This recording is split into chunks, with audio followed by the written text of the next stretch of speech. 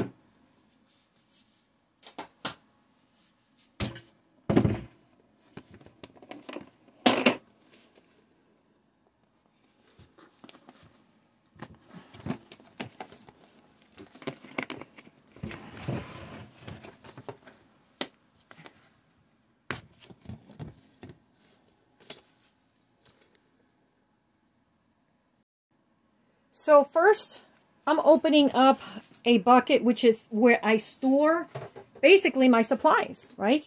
So this is where I store my air, absorbers. And I have a big, giant bag. Oh, great. I have to do that, right? A big, giant bag of bay leaves, okay? So typically, I'll just pour some of these bay leaves in another bag to use it exclusively for packaging, and then I will, as you can see I got it from bulk food, and if you could see, bay leaves, right? So now I'm going to just steal a little bit from it and repackage and just put it away. And so I'm going to put away my oops, I forgot to put the air absorbers away. So now I'm going to put this stuff away because I've already taken what I needed, right? So I dropped this in the water, just drying it up. You could even keep it open until it wets up. So just so you can see, this is my bucket supply for repackaging, okay?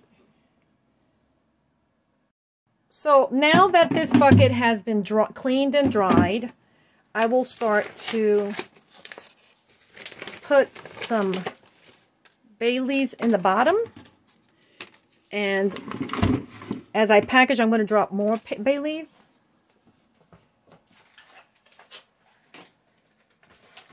Because bay leaves just happen to keep, I wish this weren't curled like it is. Bay leaves just happen to keep parasites away, so the food could last longer. And I'm just going to put a couple of bay leaves around here too.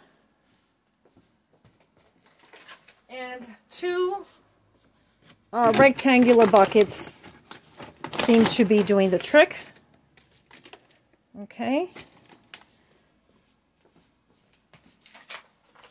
Had it been powder, it would have been even better, but the fact is we want to protect it so it could last for many years. Okay. And since we're anticipating a possible disaster, but I believe God's going to keep me no matter what. Faith is most important. Okay.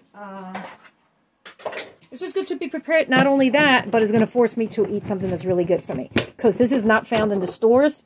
This is sprouted millet. I'm not sure it's sprouted millet. I don't have the tag with me right now. But so these things seal pretty good. But whenever in doubt, little hammer won't hurt, right? Little hammer to the corners. Okay, up. It's not. Oh, wait. I don't know what's going on. It's not sealing. These aren't the best buckets. The buckets that I went out to buy, which caused me an accident, which caused me to have TMJ for over a year, happened to be the worst of them all. I'm pretty sure. Oh, this is a buttercream one. So I don't know. Anyway, the stuff is sealed. I don't know why over here it's just not. It's not clicking. But anyway, I'm going to have heavy stuff over this. I'll be sure to keep this in the bottom. So, oops, you saw my sink. Well, what can I say, right? I'm not going to have a tidy house when I'm packaging. Right? And I do recycle my drinking bottled waters. I don't use plastic. So here I'm pouring some bay leaves as well. What's left of it. And so I'm going to package this. It's not... Let me see my cap for that one.